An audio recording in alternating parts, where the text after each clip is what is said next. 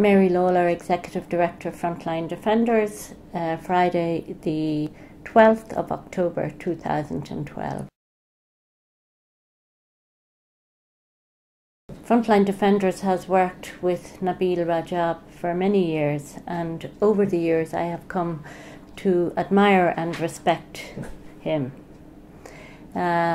Certainly Nabeel commands international credibility for his work in the Bahrain Centre for Human Rights.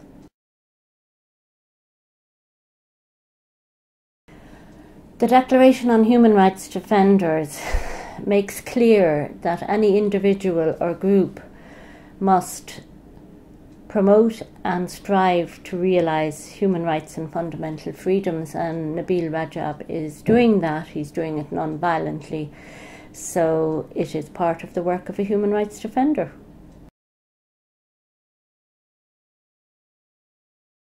The provisions of the Universal Declaration of Human Rights allow for freedom of expression, freedom of association, freedom of assembly, and the right to monitor human rights violations is one of the rights in the UN Declaration on Human Rights Defenders.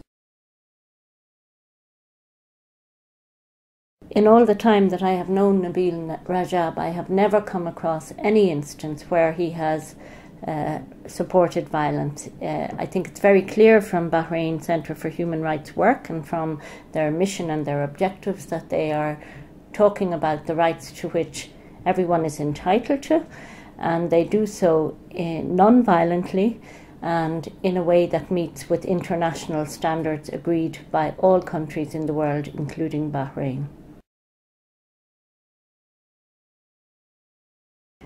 Nabeel Rajab, as a human rights defender, is entitled to do his legitimate non-violent work. We call for his release as a human rights defender who has committed no crime.